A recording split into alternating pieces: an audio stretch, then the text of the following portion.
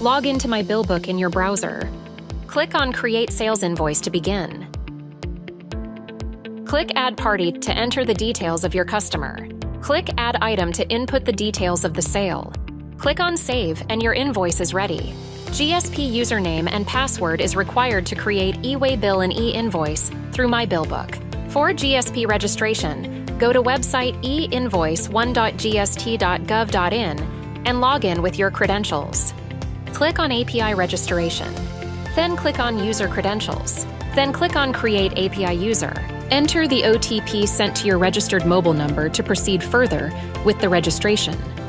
Select through GSP from the available 3 options. Select your GSP as Masters, India Private Limited from the drop-down. Type your username and check for its availability. Once username is finalized, type your password and click on Submit. Then click on Exit. To check whether GSP is properly registered or not, click on API Registration, then User Credentials, then click on List of API Users.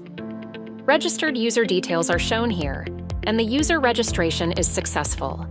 Use the same user ID and password in myBillBook to generate e-Invoice and e-Waybill. Now let's go back to the invoice generated in myBillBook. To create e-Invoice, click on Generate e-Invoice. Add your GSTIN number.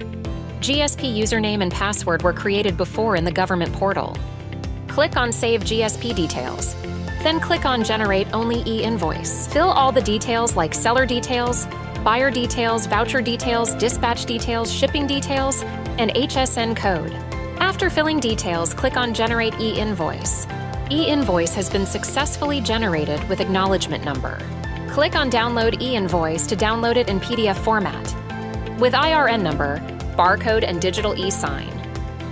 Now let's go back to the invoice generated in myBillBook. To create e-Waybill, click on Generate e-Waybill. Add GSTIN number, GSP username and password registered already in the portal. Click on Generate e-Waybill.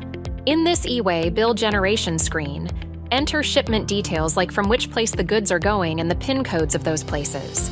Transporter details, distance between source and destination, and add Part B details. After filling the details, click on Generate e-Waybill. e-Waybill has been generated successfully with e-Waybill number. Click on Download e-Waybill to download in PDF format.